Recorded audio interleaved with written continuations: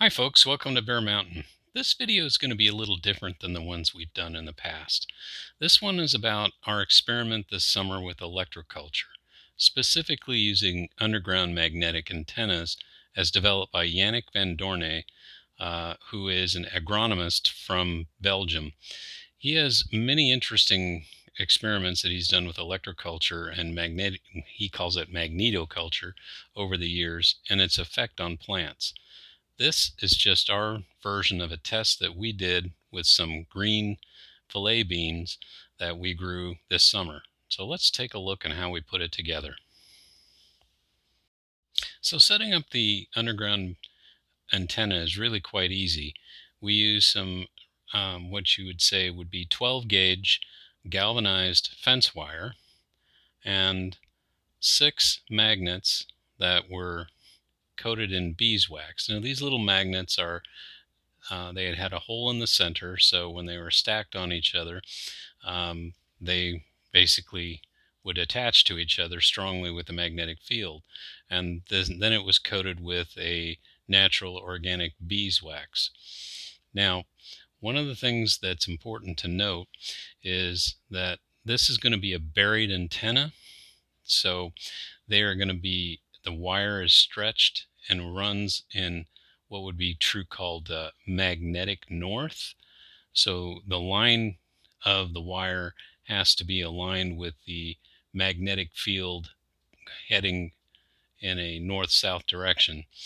And you can see from this picture that as it's lined out, it's going to be buried approximately 10 inches deep. And the magnet coated in the beeswax is attached, the wire is run through it, and it is attached at the southern end of the actual wire itself.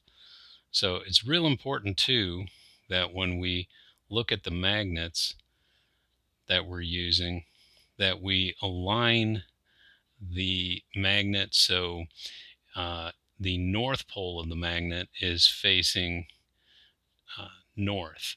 So it's going to be attached at the southern end of the wire, but it is going to be, the magnets are going to be aligned so that the north pole of the magnet is facing north down the wire. I don't know if that makes sense, but the whole idea is that the magnet is working with a wire that has iron in it, so it too will become somewhat very weakly magnetized. Okay, this is the section with the electroculture, and we use the magnetic antenna with the galvanized wire. You can see where the stake is there, and then it comes back over to roughly way over here. So the wire runs diagonally through the bed, and what we're seeing is that these plants in general are further ahead, and in many cases closer to the wire, the leaves are actually bigger. All right, this section right here, again, both bean sections were planted on August 8th, and today is the 19th, and you can see that this is the area with no electroculture, but has had the same Jadam solutions. Some of the leaves are first true leaves are out and are a fairly good size. Others are just still in the process of getting their first true leaves out. So this is kind of where this stands at this point. Generally healthy. We've treated it with Jadam microorganism solution before we planted, the same as we did with the other. Plus we used Jadam liquid fertilizer at the time before planting as well. Today is August 27th. It's been 17 days since we transplanted these guys, and this is the group of beans called Maxwell that were planted in the electroculture bed. And what we can see is the growth is pretty vigorous. We do have some insect damage, but basically the plants are definitely outgrowing it. Many of the plants are approaching 22 inches, 20 inches. I'd say the average that we have in here is probably somewhere around 16 to 18 inches, and they're looking quite healthy. The color is a nice green. So the plants were fertilized only with Jadam microorganism solution and Jadam liquid fertilizer on this side, and we've done this on a 10-day rotation, and so it's basically had one fertilizer application after transplant. The bed preparation was after the potato rotation. We did not apply any more compost, but what we did do is we applied Jadam microorganism solution and the Jadam liquid fertilizer on a 5-day rotation. We did it 3 times before planting, and we wanted to get a 4th one in, but we didn't quite make it. This was also done for the non-electroculture bed. Let's go take a look at that one. All right, this is the non-electroculture bed, and what we're looking at here is this was planted about 15 feet away from the one we just photographed, and the leaves are definitely smaller, and the plants on average are about somewhere between 10 and 12 inches tall. They're healthy in general, not much more insect damage than the electroculture one, so that's staying at about the same. And from a standpoint of being just a little over 2 weeks in the ground, they're actually looking pretty good. But the only thing is they seem to be about somewhere between 5 and 8 inches shorter than the ones grown on the electroculture bed. So the non-electroculture bed was also treated exactly the same way. This is the same variety. It's Maxabel green beans. It's a French fillet style bean, and they were started at exactly the same time. So we transplanted using the same techniques, and we also did a pre-treat on this bed with the JMS and the JLF 3 times as we did with the electroculture bed.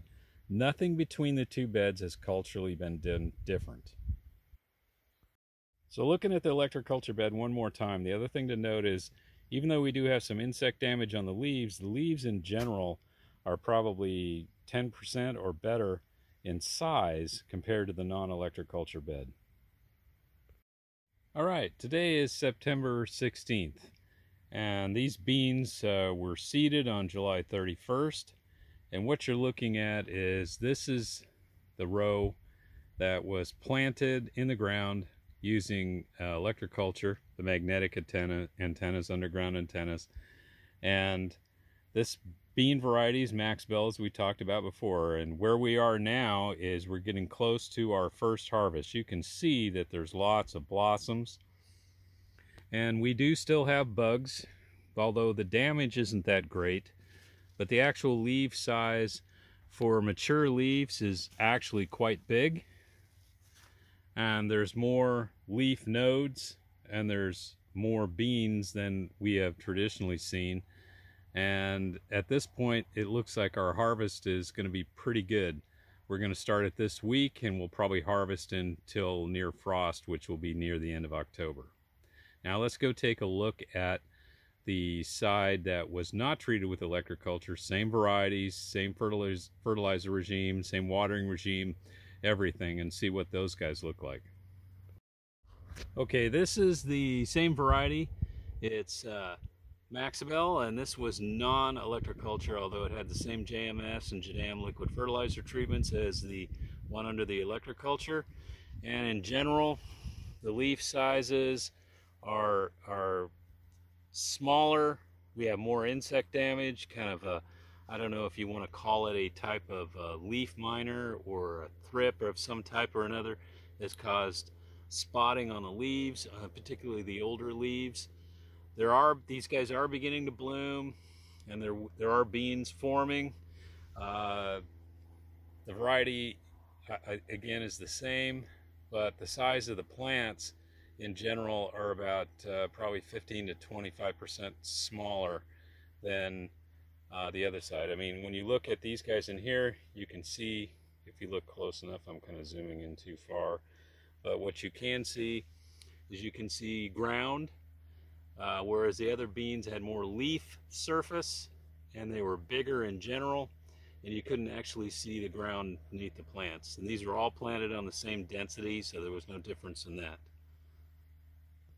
So our next step over the next couple of weeks is to measure how much are we harvesting from the electroculture beans versus the non-electroculture beans. We planted the same amount of plants, we treated them the same. Again, I'm kind of repeating myself over and over on this, but this is important to know that the control group that we just looked at, the non-electroculture group, was treated exactly the same as the electroculture group. So we'll check back in when we do our weigh-ins and see how the harvest goes. You'll also note that there is some of that same like thrip damage to some of the older leaves, but the plants in general have fought off that damage much more effectively than the plants on the non-electroculture. And most of the leaves don't demonstrate any significant damage. There's a few spots where there's cucumber beetle damage, but again, even that's not that great compared to the non-electroculture varieties.